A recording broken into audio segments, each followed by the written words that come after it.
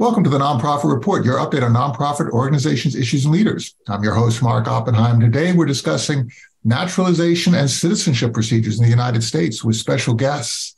Angélica Salas, Executive Director of the Coalition for Humane Immigrant Rights in California.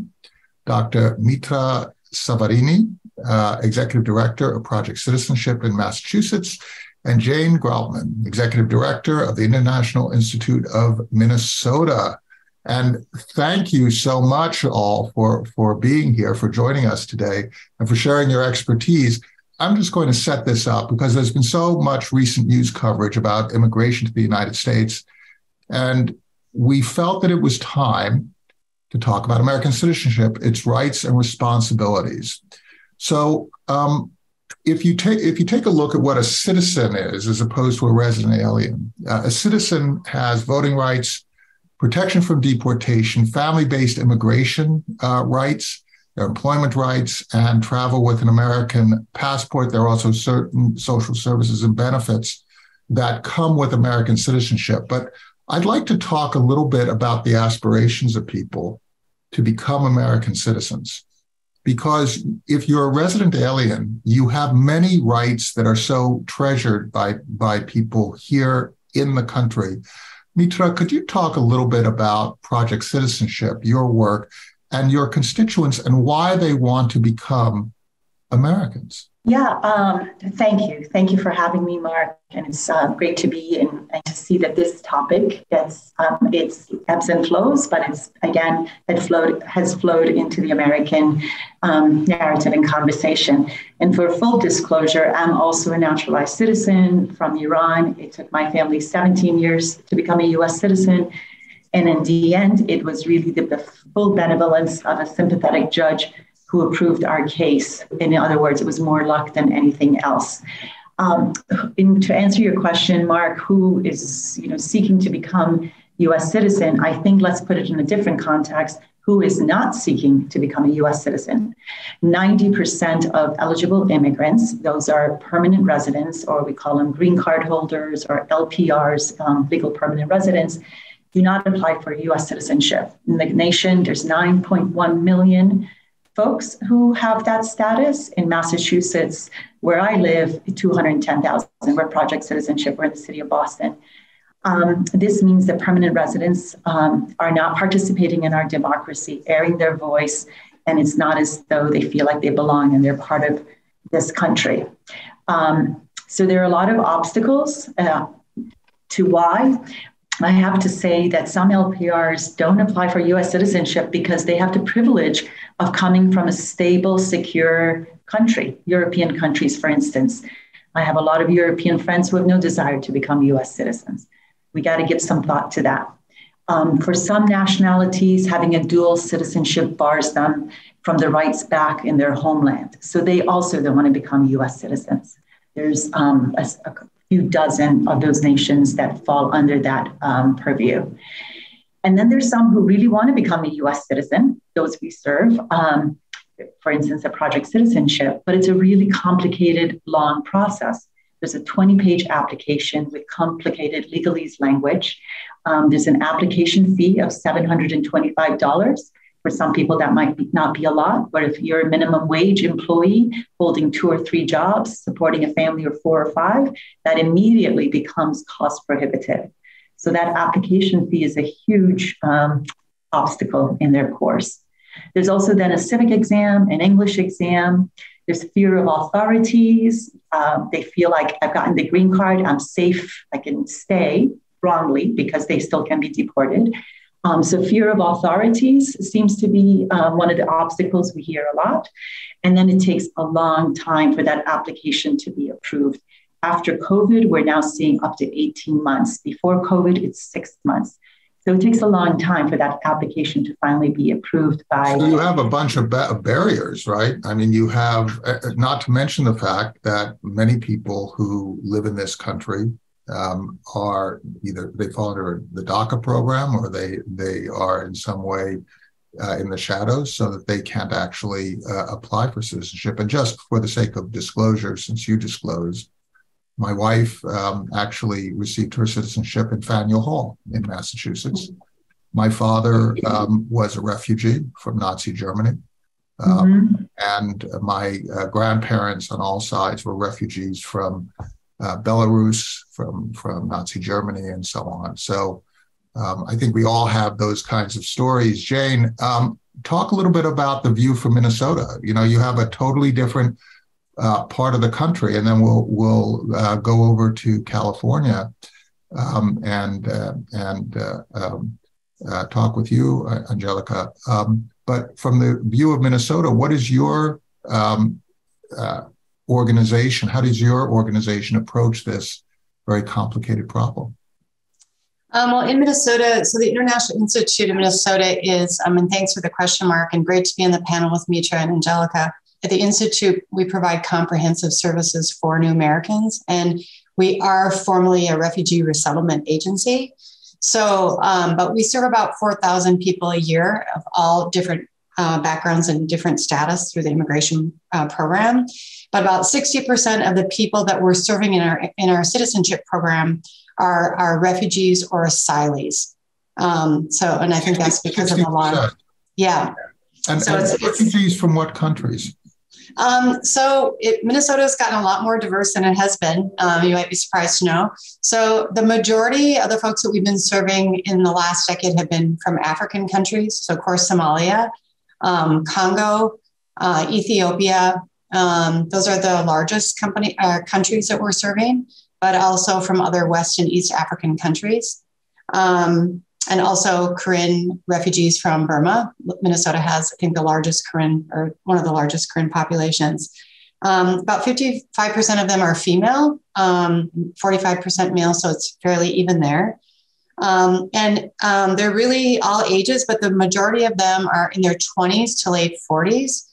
And I think Mitra and Angélica can talk about this too, but we definitely notice, like right now in the time we are before an election, we see an uptick, especially in presidential elections. We see an uptick in the number of people applying to be U.S. citizens.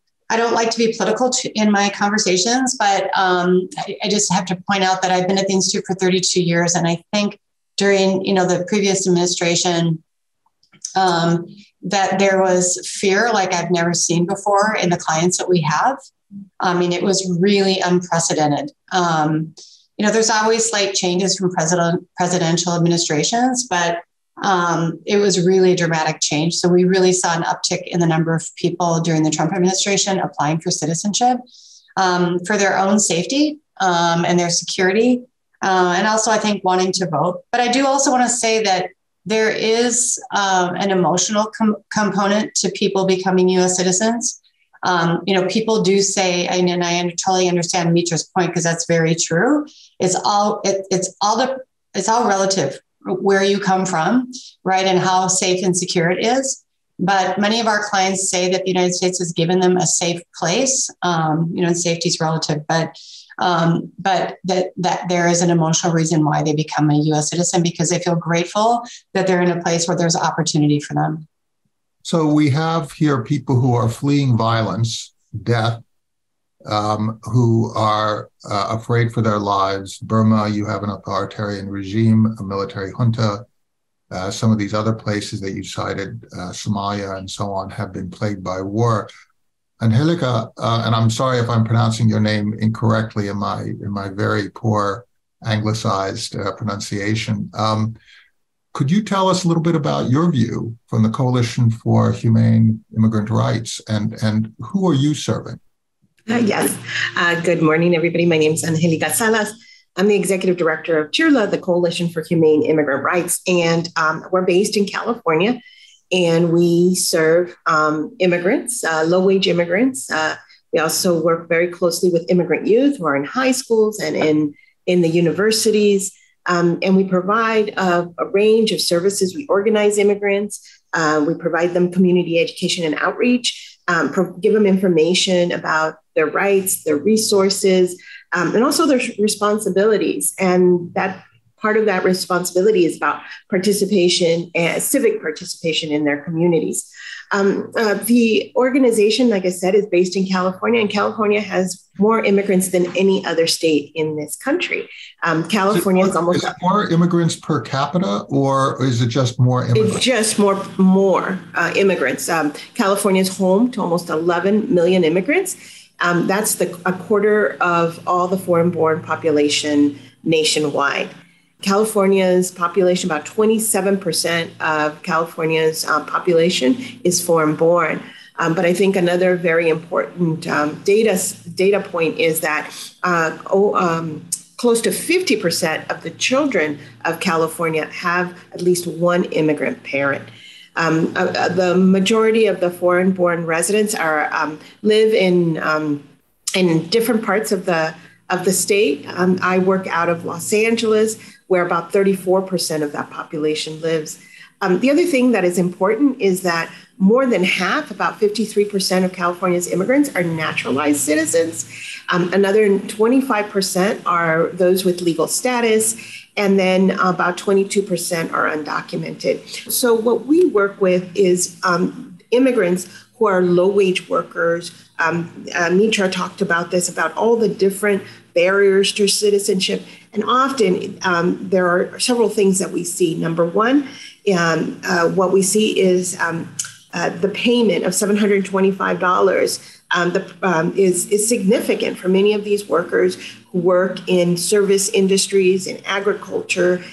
Many of the individuals who are eligible to become citizens are actually of Mexican ancestry. I myself am also a naturalized citizen. I came as a child from Mexico. And it wasn't until many years later that I was finally able to become a citizen of the United States.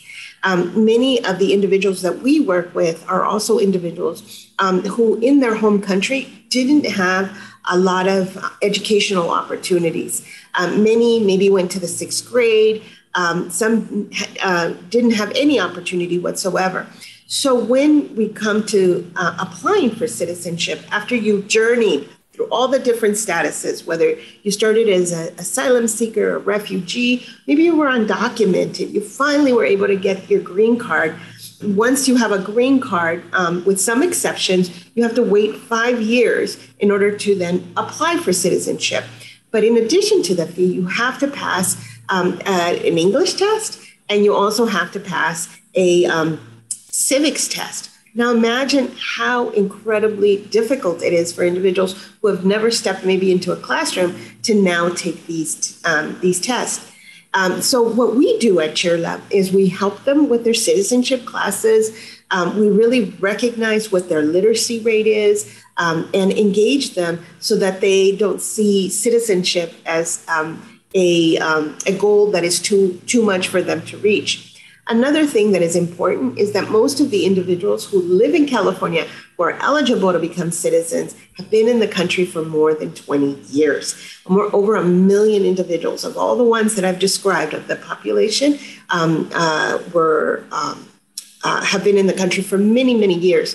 The last thing I want to just add is the state of California with organizations like ourselves have partnered to do two things. Number one is to create programs for naturalization that are accessible to low-wage earners so that the naturalization is free of charge. But in addition to that, they've also partnered with us to provide naturalization fee assistance so that then the economics is not such a high barrier that then people don't become citizens. I have a question for you, Angélica. What percentage of the people who you serve are economic refugees? In other words, they come here for greater opportunity, greater education, but they would be perfectly safe staying where they are, or their families staying in the countries of origin. And what percentage are people who are fleeing real fear of physical harm and abuse and restrictions on their freedom? Well, I would say that it's mixed, right? So we work with a lot of individuals from Mexico, from Central America, and are working very closely with folks who come from Afghanistan. Now, I guess maybe I have a different perspective on this. If you are not able to put food on your table and your children are dying of hunger, and you're not able to advance many times, especially in these small villages, for example, in Mexico, where there are situations where organized crime is so rampant that you cannot actually survive. And so I think what you're saying is that you can be a refugee, not because your government is threatening you, but you can be a refugee because gangs are threatening you. Whether it's organized crime, whether it's in Central America or in Mexico, what I think is important for us to just understand is most people do not want to leave their home country. This is where their ancestors are. This is where their roots are, their family, their extended family. What motivates people to come to the United States in vast majority is their inability to actually have a safe and livelihood, the ability to have that life that any of us wish for our families and for ourselves. With shelter, with food on the table, with the ability to provide for your family. When that is those basic needs are not met, then people are forced to come to the United States.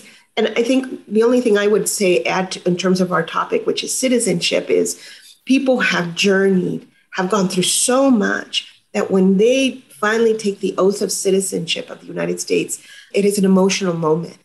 Because it is that moment in which they finally maybe feel protected. Because even if you're a legal permanent resident, you can be deported from the United States. Right. So that ability of you finally feeling like, okay, I'm finally a U.S. citizen is a very emotional moment for many of the immigrants who finally get to that point. Mitra, Mark, could I just add one quick thing just for clarification? I think it's important to say that in the United States, you cannot be an economic refugee. I understand you were talking about that, not in the technical sense, but in the technical sense of a refugee, you have to be fleeing religious or political persecution or affiliation with a group or race. So you cannot come here and get refugees. First of all, you have to get refugee status outside your country. And for people from Mexico, from people from Central America, they've been excluded from even getting that status, becoming a refugee. So many of them are forced to come over the border and be undocumented because there's not a pathway for them. Right. There's a little bit of change on that front, but it's very small. So that is definitely something that we advocate for is providing legal pathways for people to come through the country so that they don't have to go through the harrowing. They've already been through harrowing circumstances because especially Central America, of all the gangs and the violence, kids are very in danger. So just to say that the immigration program is much larger than the refugee program is very small compared to the number of immigrants allowed in the country. So it's about 1 million per year of immigrants that are allowed to come to the United States. The refugee program about average is about 90,000 per year. Thank you, Jay. That's such an important point, right? The definitions are really important because, and I'm sorry that I misused the definition. No, that's okay. Sometimes people are being mischaracterized. And because they're being mischaracterized, you can't even have a discussion, right? Right. So thank you very much. I wanted to just check in with Mitra because I can confirm that my grandparents did not want to leave their countries. Even though they were in economic distress on the one side, they were happy. They were eking out a living and they wanted to stay where they were. And on the other side, when my grandfather got arrested by the Gestapo and so on and so forth, he didn't want to leave. They were forced to leave. Mitra, do you find, and my wife, right, her sister's mother, they didn't want to leave the Philippines, right? And I know that's a very true statement. That's a very true statement. And again, you took it to the personal. I'll take it to our personal. We loved our country. Iran was a great country, and we thought that this revolution was short-term lived and the violence would soon quell 40 years later. And now it's in the news every day for a few weeks now, ironically. But I think Americans don't realize that what a price we pay in abandoning our families, our friends, our food, our culture, just the comforts of home. And what a price we've paid. And I want to say, Angélica is so right. It's such an emotional moment when you become a U.S. citizen and you finally say, I have given so much in this journey, to be here in this moment, to finally belong. So yeah, I don't know if that really answered your question, but I think well, yes. it does, and also the willingness to give more, the idea of loyalty, and we see it in service to military. We see it in terms of how many immigrants, new citizens, build businesses and really participate in civic society. It really is additive. So let's talk a little bit about solving this debate that we have, which seems to constantly go nowhere. It seems that we've got in government a whole bunch of people who have it within their ability to start making the processes better, to deal with the fact that we have a bunch of people who our labor markets need coming into the United States, but we have no way of giving them temporary work visas and that kind of thing. We have our paths to citizenships are fraught, and they change with the political winds. How can we improve the situation? Let's start with you, Jane.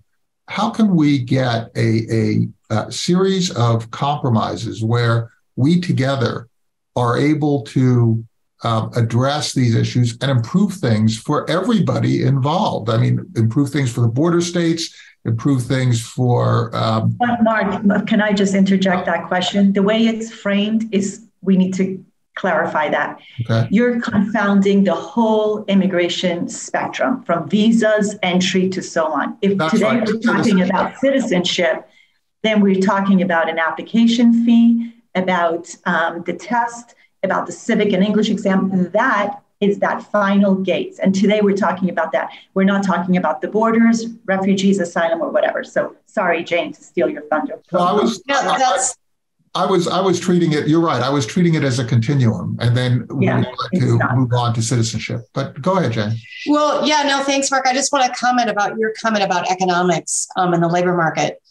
In Minnesota, 97% of the new workers in our state are immigrants. 97% of the new workers in our state are immigrants. I mean, that's from a statistic from our Department of Labor. That just tells you the future of our state is dependent upon immigrants, because Minnesotans and Americans at large, it varies a bit from state to state, but they're not having the number of kids that we need to sustain our labor market. And we, economists don't have any way to incent that, right? So they're critical to our economy. And most people, not enough people talk about that enough and understand that, the data behind that. But I think I'm not, I'm really an optimist, and I think I'm not very optimistic at the national level of getting immigration reform. I don't think anybody is. So because it's become a political wedge, but there are things that you can do locally and in your state. And, one thing that is really helpful to our clients is over 60% of our clients that apply for citizenship get a fee waiver. So because if $725 a person, and if you have a family of 10, that's a serious investment. So it's over 60% of our clients that apply for U.S. citizenship are getting a fee waiver. So they're not, or a fee reduction. So they're most often not having to pay for any of it or the majority of the cost. So that's something, who grants the fee waiver? It's a federal program. And so that's, I don't know we have to apply to USCIS. We have to send the information into USCIS. There's a form, there's an application waiver form in the state of Massachusetts. If you qualify for benefits such as food subsidy or mass health, you automatically can apply for a fee waiver. It's a special application. We file for it, and it's 72% of our clients at Project Citizenship qualify for a fee waiver. So that's something that can be done. And Angélica, are there other things that we can do to make this a more rational process and an easier process? Yes, there's so much that can be done in terms of really making the immigration system more humane, more manageable, making our immigration system actually work for our modern world.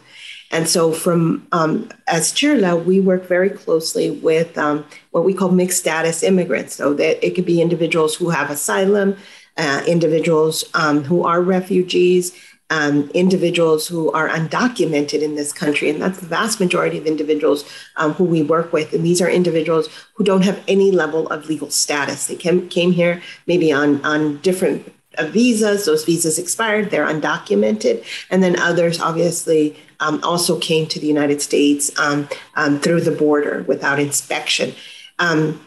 And then we work with individuals who are legal permanent residents, who are green card holders, and also with individuals who are citizens of the United States. So we work with the vast range of individuals with all the different statuses.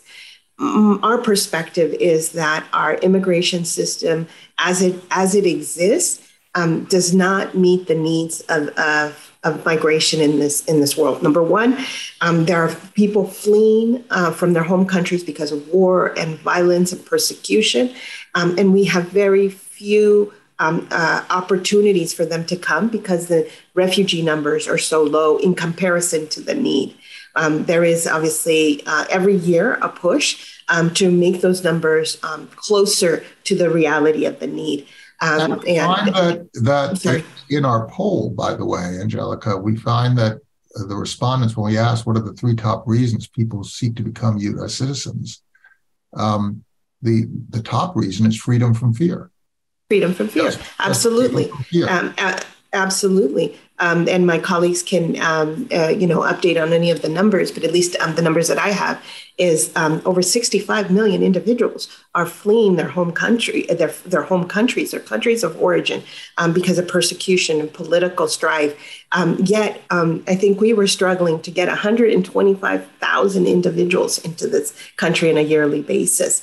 In the last 4 years with the previous administration, the Trump administration, those numbers were to the floor. They were just so small in terms of the need, in comparison to the need. And that's just on the refugee side. Asylum seekers are being turned back at our border, even though they have very legitimate need to, and the reasons they're fleeing require protection in this country. So our asylum system needs to adhere to international law, but it also needs to recognize what's happening in our very own hemisphere. And then the undocumented population. So I work very closely with the undocumented population, many of who have been here for decades and decades. And this is where in Congress, there is more willingness to actually use immigration as a political football than actually create solutions for the people who are contributing to this country, who are undocumented. So I've been part of many of the. How can we? I'm sorry to interrupt. How do we get? Since we have this huge immigration issue, right? And then there are people who have gone through this process and they're trying to become citizens. What kind of changes can be made in the citizenship process? We already talked with Jane about this whole idea of the fee waiver. Do you have a particular wish that you would see on the citizenship side that the U.S. government could enact? Well, I think maybe just to sort of just finish my thought on this on the undocumented migration is that in order for you to get to the citizenship part, you first have to be able to have access to a green card. Right. And so access to a green card varies depending on what country you're coming from. So that your country of origin determines how long you're going to be able to, how long you have to wait to become a green card holder. And then that determines your access point to citizenship. And I don't think people understand that very well. So if I could change things, I would actually do away with some of the quotas and the caps for some of the home countries, especially Mexico, the Philippines, that have decades-long waits. In that way, they become legal permanent residents and then have access to citizenship. We could do so. They're not applying for citizenship. That doesn't solve it, Angélica. You're just saying to add more people to the LPRs. But I think Mark is asking, how do we simplify the citizenship process so that we get more people through? I think that we can't keep talking about the spectrum. Yes, there's so many issues, but I keep thinking This is a whole citizenship conversation. So what's your wish list for the citizenship? Well, I think that there is a connection, Mitra. I think that what Angélica is saying is that the pipeline to citizenship depends on the pipeline for the green cards, and I think but then we'll get more people. No, I disagree with both of you. Then we get more people as LPRs. We have to think what's that final gate, and how do we then make them? Well, we do. We work with people depending on their age and their English level. So we have a whole program just for many of the individuals who have not applied for citizenship are older immigrants. So we work very closely with them. We call it, senior citizens, right? So that they really become real senior citizens of the United States. And so we work with the administration and we work with our local community to make sure that these senior citizens are actually able to go through the process. And we have very special targeted programs for them because these are some of the individuals based on our own data in California that a majority of them have been here for a long, long time. Many of them are from Mexican ancestry. So we do very targeted campaigns to go directly to the Mexican community to answer what are some of the barriers. I mean, for them, ask them, what are your barriers? And then for us to then work with them in motivating individuals.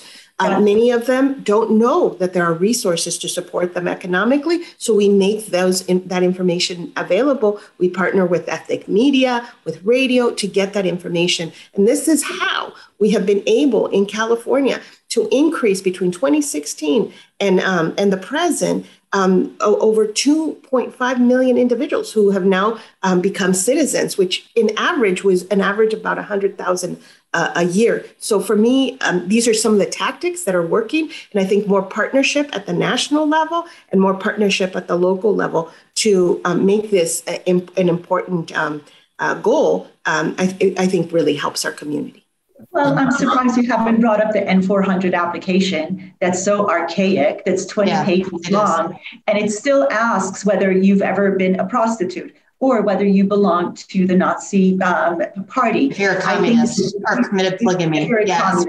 I agree with you. Mitra, I agree with you. I think that I'm pretty sure that you and I agree. So I would love I know I agree, but we're talking, I think we're not tackling the problem. I think if we have 9.1 million LPRs that are not applying for citizenship. So we're not putting a dent in it. Maybe you're successful in California. We are not successful in Massachusetts. I think a big thing that would really help is the processing time, Mark, as Mitra talked about. I mean, again, in Minnesota, the same thing. It was 6 months. At one point, it was 3 months. So the processing time would really help. So if someone wants to vote, they have to apply now. So I think the length of the application, as Mitra said, that some of the questions are absurd. And then, we do have the waiver program, which really helps people. And some good news is that the national passing rate is 94%. For citizenship, which is pretty remarkable. And I'm going to brag because we have such a great team. I'm sure these guys have similar statistics, but our passing rate is 96%. We track the clients that we serve. And it just speaks to the help that people really need because people don't understand the process. It's complex and people are scared of it. They really need help navigating it, which is definitely what, Mitra's organization, Angélica, and our organization are doing. And that navigation is very, very important. Because the other thing is, if someone has committed a crime, we have to help people work through that so they don't just put in an application that's going to get them in trouble. So those kind of services are really, really key. So there are things that really work well about the program, but there's definitely things that can be improved. And those are two big things right there. The thing that really strikes me about this discussion is that the U.S. government provides a context which, as we've discussed, is not particularly efficient. The process itself, even the forms, can be onerous and terribly outdated.